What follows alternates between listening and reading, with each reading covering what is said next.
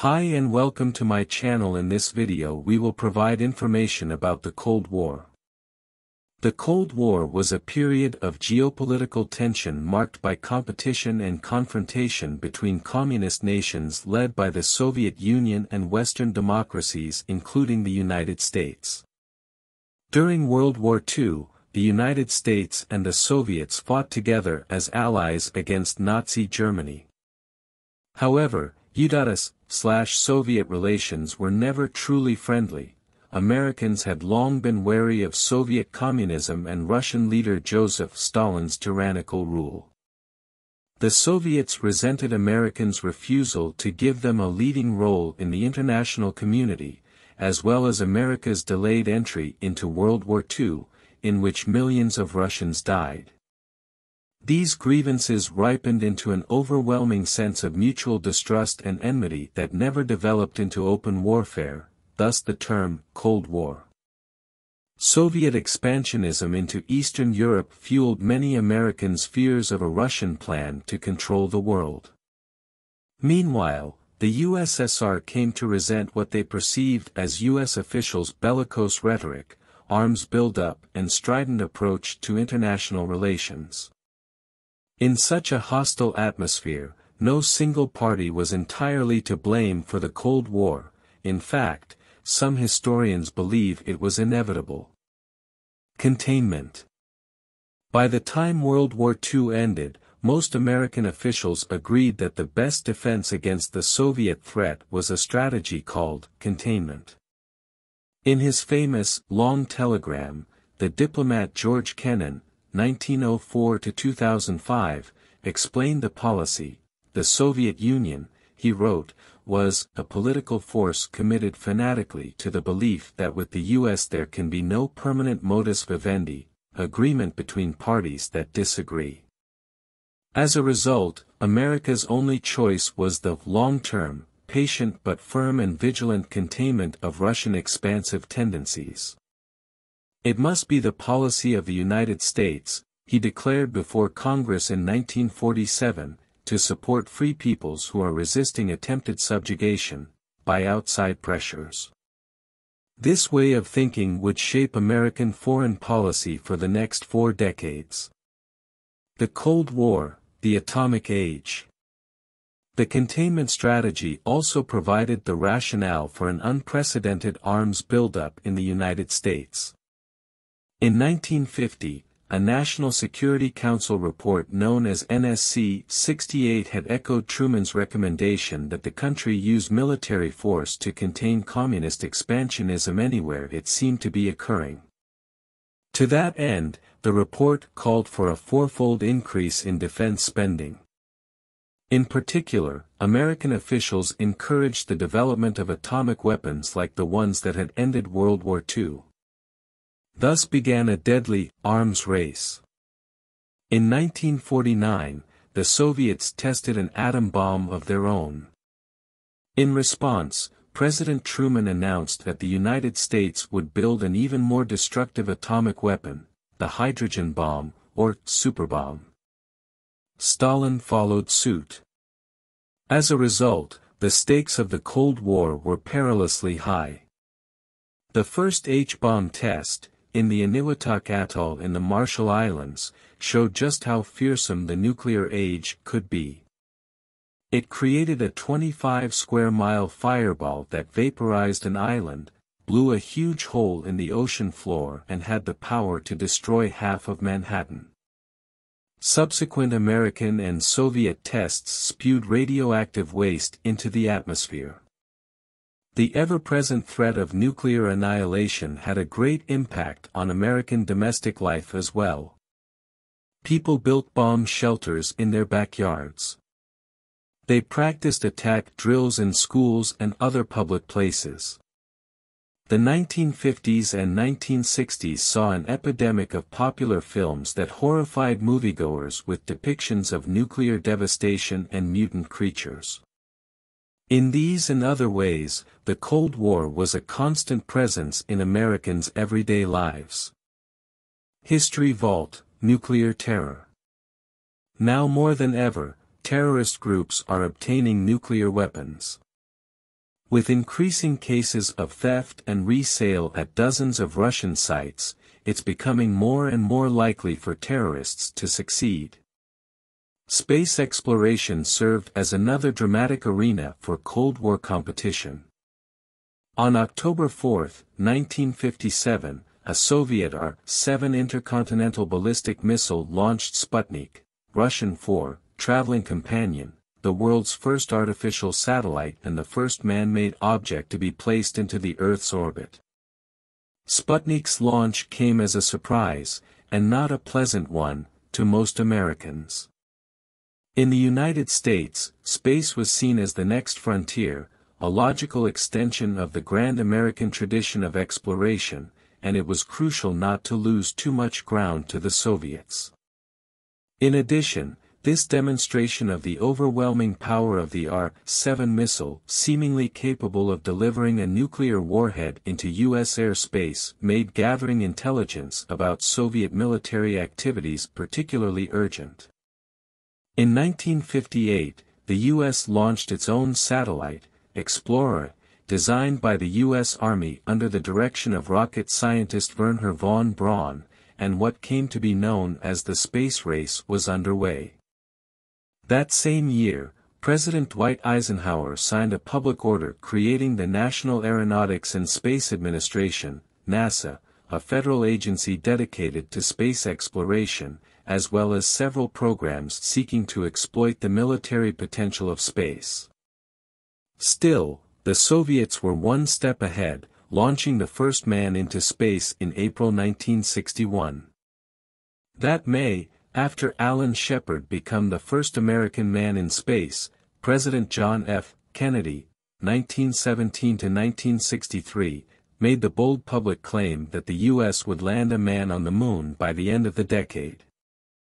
His prediction came true on July 20, 1969, when Neil Armstrong of NASA's Apollo 11 mission became the first man to set foot on the moon, effectively winning the space race for the Americans.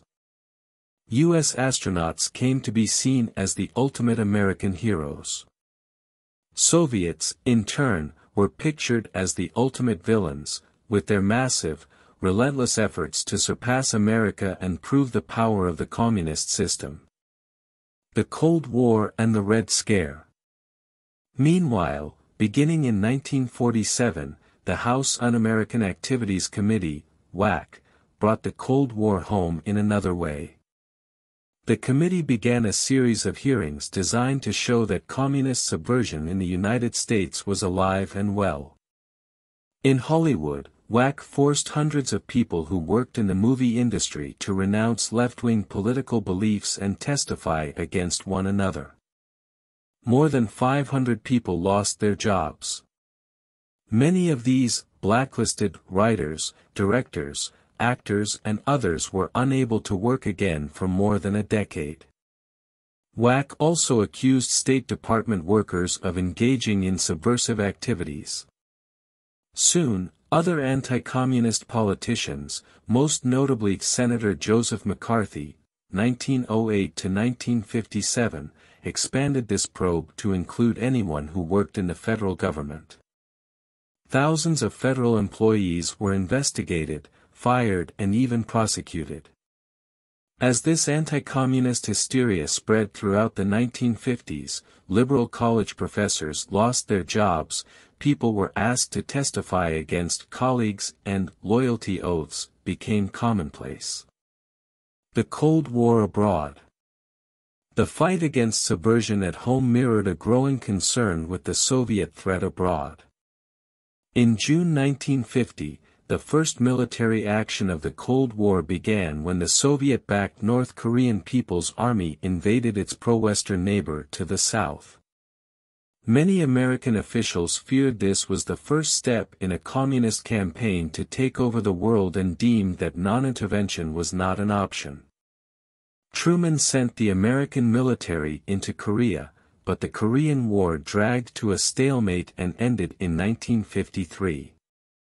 In 1955, the United States and other members of the North Atlantic Treaty Organization, NATO, made West Germany a member of NATO and permitted it to remilitarize. The Soviets responded with the Warsaw Pact, a mutual defense organization between the Soviet Union, Albania, Poland, Romania, Hungary, East Germany, Czechoslovakia and Bulgaria that set up a unified military command under Marshal Ivan S. Konev of the Soviet Union. Other international disputes followed. In the early 1960s, President Kennedy faced a number of troubling situations in his own hemisphere. The Bay of Pigs invasion in 1961 and the Cuban Missile Crisis the following year seemed to prove that the real communist threat now lay in the unstable, post-colonial, Third World. Nowhere was this more apparent than in Vietnam, where the collapse of the French colonial regime had led to a struggle between the American-backed nationalist Ngo Dinh Diem in the south and the communist nationalist Ho Chi Minh in the north. Since the 1950s, the United States had been committed to the survival of an anti-communist government in the region, and by the early 1960s it seemed clear to American leaders that if they were to successfully contain communist expansionism there, they would have to intervene more actively on Diem's behalf. However, what was intended to be a brief military action spiraled into a 10-year conflict. The end of the Cold War and effects. Almost as soon as he took office, President Richard Nixon, 1913 to 1994, began to implement a new approach to international relations. Instead of viewing the world as a hostile, bipolar place, he suggested, why not use diplomacy instead of military action to create more poles? To that end, he encouraged the United Nations to recognize the Communist Chinese government and, after a trip there in 1972, began to establish diplomatic relations with Beijing. At the same time, he adopted a policy of détente, relaxation, toward the Soviet Union. In 1972, he and Soviet Premier Leonid Brezhnev, 1906 to 1982, signed the Strategic Arms Limitation Treaty, SALT-I, which prohibited the manufacture of nuclear missiles by both sides and took a step toward reducing the decades-old threat of nuclear war. Despite Nixon's efforts, the Cold War heated up again under President Ronald Reagan, 1911 to 2004. Like many leaders of his generation, Reagan believed that the spread of communism anywhere threatened freedom everywhere. As a result, he worked to provide financial and military aid to anti-communist governments and insurgencies around the world. This policy, particularly as it was applied in the developing world in places like Grenada and El Salvador, was known as the Reagan Doctrine. Even as Reagan fought communism in Central America, however, the Soviet Union was disintegrating.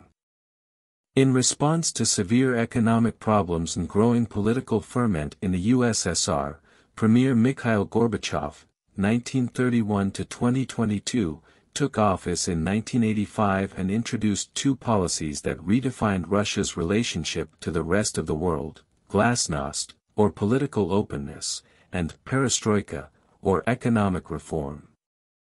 Soviet influence in Eastern Europe waned.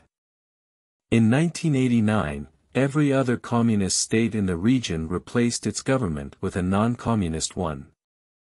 In November of that year, the Berlin Wall, the most visible symbol of the decades-long Cold War, was finally destroyed, just over 2 years after Reagan had challenged the Soviet premier in a speech at Brandenburg Gate in Berlin, "Mr. Gorbachev, tear down this wall."